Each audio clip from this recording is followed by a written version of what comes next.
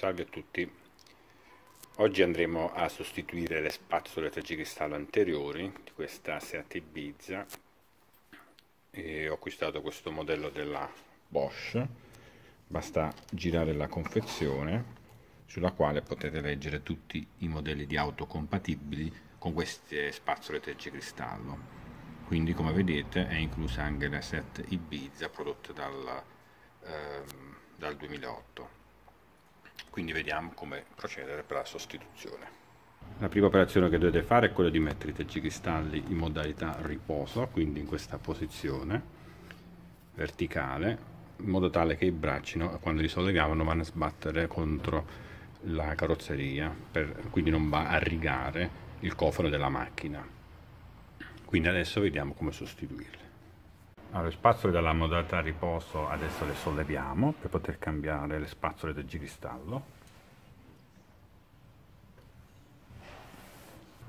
Allora, come vedete qui sul braccio c'è un pulsante che dobbiamo premere per sfilare verso l'alto la spazzola Tergicristallo.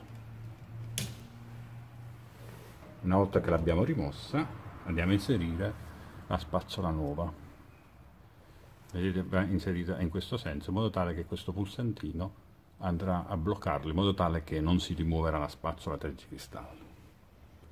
La inseriamo, ecco fatto. Abbiamo inserito la prima spazzola nuova, mettiamo in modalità riposo. Adesso operiamo su quest'altra spazzola Tergicristallo, che è quella più piccolina. Rimuoviamo la spazzola dal braccio.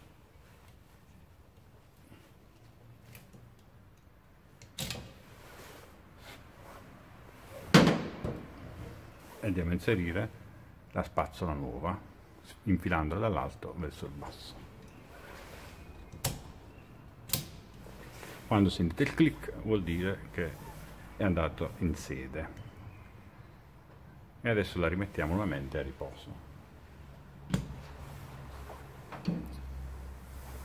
Come vedete qui la spazzola è leggermente usurata, si sta staccando il gommino, per cui andavano sostituite, e vanno sostituite anche nel momento in cui la spazzola va a pulire il vetro, lascia delle strisciate d'acqua, quindi la spazzola Tergicristallo vi sta dicendo che va sostituita.